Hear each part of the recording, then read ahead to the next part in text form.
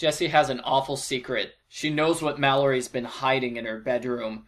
Jessi knows she should tell an adult, but she's scared to do so. She doesn't want to lose her best friend. At least that's the book I was expecting to read. Instead, this is a book about one of Jessi's ballet classmates. Arglefumph Book Review, Arglefumph Book Review. This book was written by Suzanne Wen. Jessi's ballet school is putting on a class for poor, underprivileged children. Jessi can never say no to babysitting, so she volunteers to help, along with Mary Bramstedt. Mary is an okay ballerina, but she complains that she can't jump high enough. Another girl tells her that she needs to lose weight, even though she's really skinny. Mary seems to take the criticism to heart. The first class for the kids is out of control. The teacher just lets the kids goof off and jump around the whole time. Jessi takes note of two kids, Devin Ramirez, the wild boy, and Martha, the quiet girl. They're so good at dancing! It's just too bad they can't afford to take real lessons. In the subplot, Shannon Kilborn has a lot of free time for unexplained reasons. Kristy feels bad because she wants to hang out with Shannon, but she can't, she's too busy. So the other girls offer to hang out with Shannon for a while. Kristy is happy, and the problem is solved. Or not! Next chapter, the other girls hang out with Shannon, and Kristy is furious. How dare they go behind her back and make plans without her? But that's exactly what you told them to do, Kristy! They're only following your orders! And it's not sneaking around behind your back when they tell you about it ahead of time. Continuity! Jessi worries when she sees Mary checking herself out in the mirror, and she worries when Mary starts wearing huge body-hiding clothes. All of the volunteers go to Burger King after class. Jessi notes that Mary only pretends to eat the food, when she could easily get out of eating by giving her burger to me. Fun fact! This Burger King gets its own paragraph on the Babysitters Club wiki. What an odd thing to highlight. Mary has to leave class early because she's feeling weak. Jessi is so worried now, she tells the babysitters about Mary. They think Mary might have anorexia. Claudia gets a textbook from Janine's room and she reads the list of symptoms.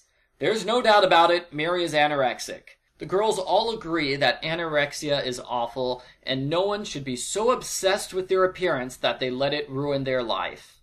That's a good lesson for young readers who would be reading this book, but then the conversation switches to Shannon. Shannon does hilarious impersonations. Like the other day, she started imitating this hideous woman. She looks like a fish. Blup, blup, blup. Whoa, hold up. They're making fun of the way other people look? They just talked about healthy body images, and now they're laughing at Fish Woman? Way to totally undercut the moral of the story, babysitters! Stacy babysits Kristy's family, and Jessi throws some shade on Kristy. Kristy bounded out the front door, just as Stacy was about to ring the doorbell to her house. Excuse me, her mansion. Jessi makes a point of mentioning their millionaire clothes and giant expensive TV. It sounds like Jessi secretly hates Kristy for being rich. She doesn't, though. This is just foreshadowing. Devin gets into trouble for misbehaving, and Martha does extremely well. She confesses that she's taken lessons before, and she gives Jessi a big hug.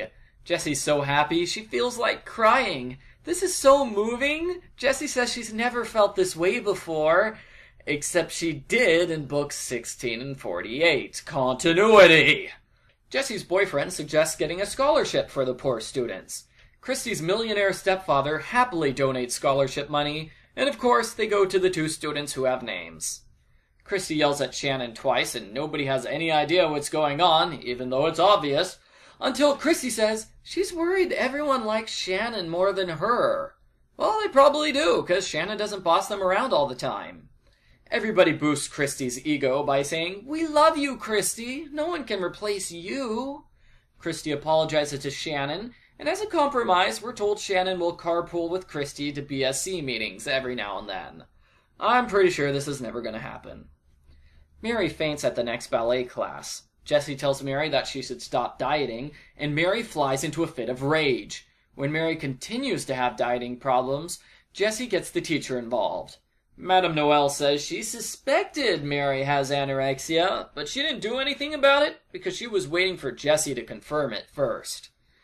Okay, I'm exaggerating, but seriously, if the teacher suspected Mary was anorexic, she should have talked to Mary's parents immediately, instead of waiting for weeks like Jessi did. Madame Noel and Mary leave to talk with her parents, and we never see Mary again. The end. Post-book follow-up. There is a racism subplot in this book. Sometimes it feels like every Jessi book has a racism subplot. A volunteer named Raoul complains that the teacher isn't trying to teach the kids because she's racist against minorities. Jessi isn't sure about this, so she asks her boyfriend for his opinion. Quint's response does not sound like it comes from an 11-year-old boy. It sounds like a lecture from a middle-aged woman. He explains how unrealistic body expectations and racism are harmful things, which are gradually being fixed in the world of ballet. Jessi gives a similar lecture on racism to Martha's mother at the end of the book. The entire thing felt out of place compared to Jessi's other books. She acts like she's never heard of racism before, which is why she needs her boyfriend to explain what it is. That was weird. So this book has several lectures on racism and anorexia. I thought it was heavy-handed, and I kinda got the impression that the publishers felt it was their duty to inform young readers about the dangers of anorexia. Yes, we've had lectures on serious topics in other books, but this one felt especially forced. Overall, I didn't like this book. It moved slowly, and the racism subplot felt out of place. The Shannon subplot was more interesting, although it was bogged down by being connected to babysitting chapters. A chapter of just Shannon and Kristy, with no kids around as a distraction, would have been better. The best part of the book was showing Mary's gradual descent into anorexia. The author certainly made it seem realistic.